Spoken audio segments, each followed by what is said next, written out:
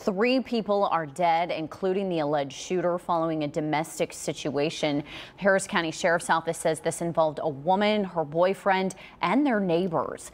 KPRC2 reporter TJ Parker joining us live this morning where this happened in Northeast Harris County. TJ, this is very tragic. What are investigators saying about how this started?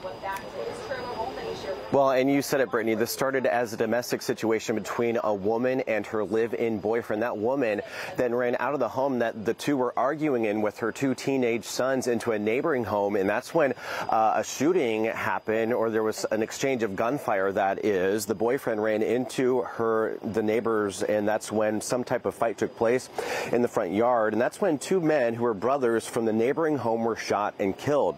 There was then an exchange of gunfire between a 3rd brother and the boyfriend. The boyfriend then ran back to his home, and deputies say he shot himself, taking his own life. We don't know exactly when the suspected shooter, when he was shot by the brother, but we know that he retreated back to his residence. And it appears right now that this suspect shot himself, took his own life once he got inside the residence.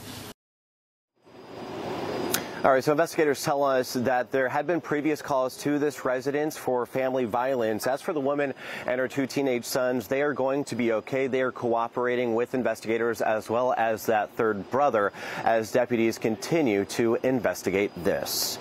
We are live in Northeast Harris County this morning. I'm TJ Parker, KPRC 2 News. TJ, thank you.